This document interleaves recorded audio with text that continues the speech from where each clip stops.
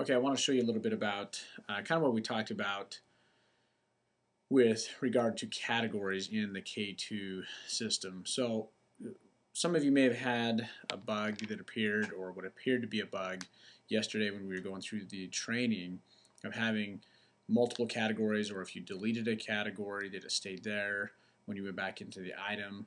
And I'm going to show you, I'm going to replicate it so you can see what I did, and there's actually a cool little feature in K2 that is kind of a protective for content management, a protective measure that makes it so you don't accidentally delete a category that you didn't want to that had some items attached to it.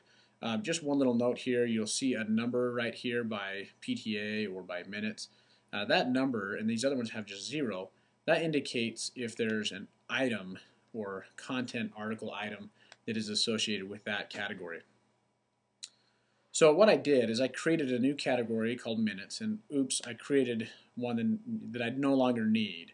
So I'm going to come over here and I'm going to click on the checkbox, come up here, I'm going to trash that. It gives me a little warning message. You're about to trash the selected categories, their chosen categories and all their included items.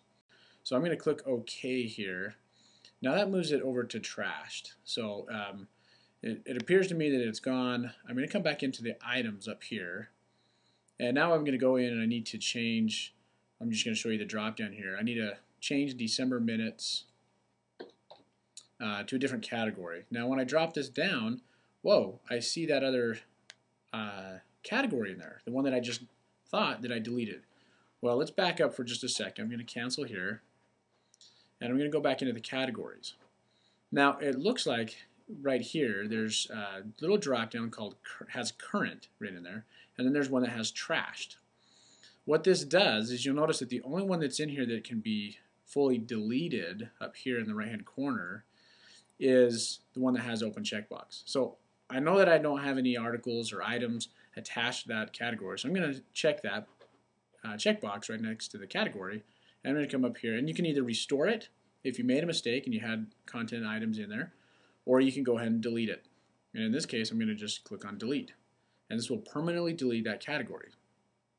And that's how you fix that problem. So now when I go back to the items and I go into an item and I drop down, I no longer see that basically orphaned category that we thought was a problem. So if you have any of those, you can just go into, let me back up one more time. You can simply go into the categories, and in this drop down box, look at the trash bucket, if you will. And then if you want to go back, you just click on current, and these are your current categories in here. I'll create another short video, and I'm going to explain these master categories here that I think will be a huge benefit for when you're adding new categories. I'll create another short video we'll get for that purpose as well.